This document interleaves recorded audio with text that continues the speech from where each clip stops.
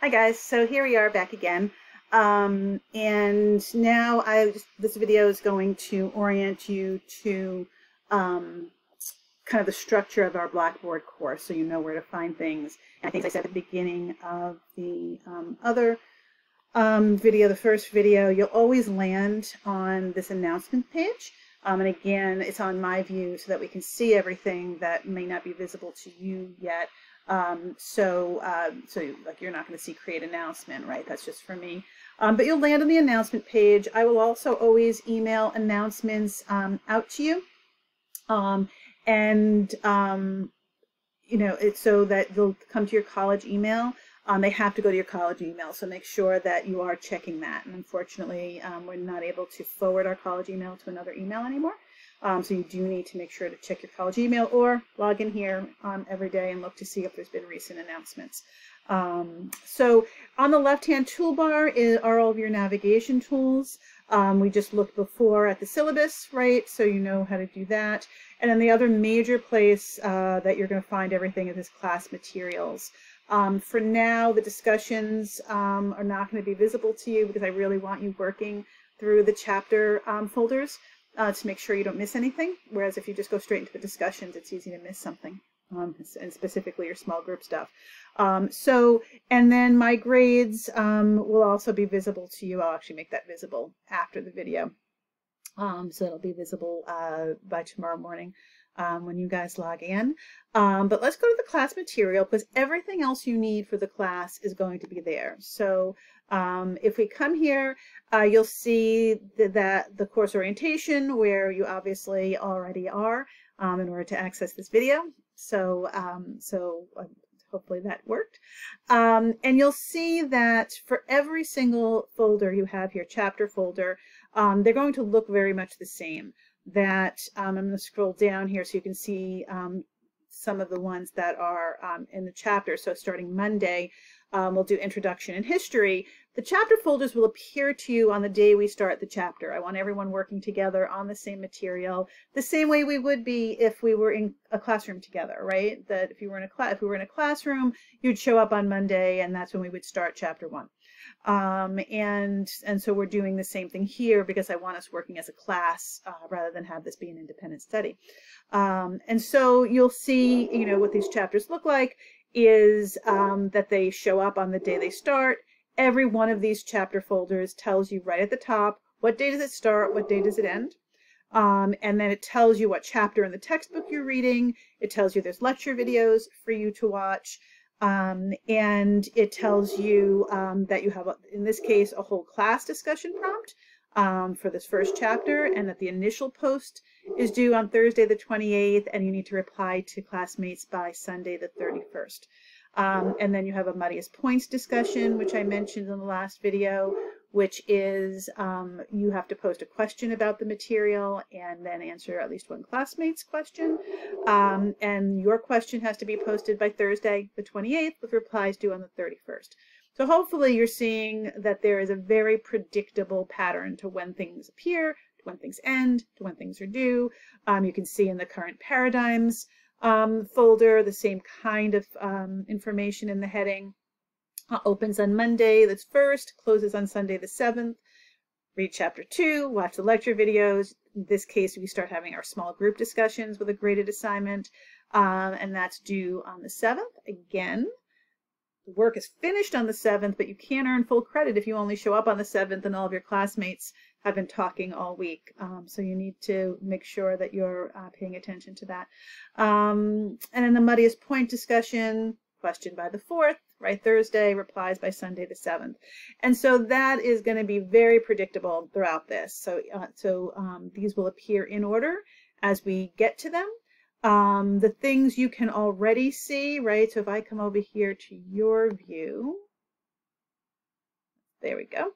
Right, if we go back to class material, the things you guys can already see are things that are not about the chapters. And so in the next video, we'll talk about your term paper assignment, but that's already there for you to view. You have a note that exam 1 will be available starting on February 22nd, your works cited page for your term papers due, right? So these things that you can kind of work ahead on or have on your radar are already all set up there. So I come back out of the preview and go back to my view. There we go.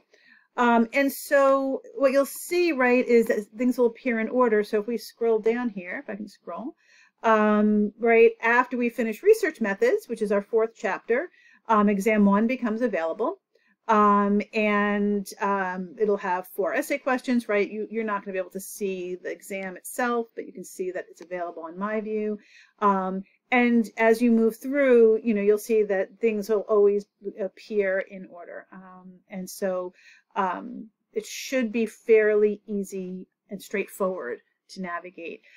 If we go inside the 1st chapter, right, you guys can't see this yet, but what we see, and this will be the same in every single chapter folder, you have lecture videos, just like the one you're watching now, right, with me, where I have PowerPoint slides that you can see, and I'm talking over them. I'm not reading the PowerPoint slides.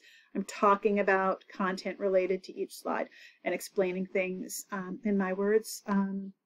So make sure, and you'll see like the first one of these is 9 minutes, the second one is close to 11 minutes, and that's, you know, maybe as long as 15 minutes, but bite-sized chunks.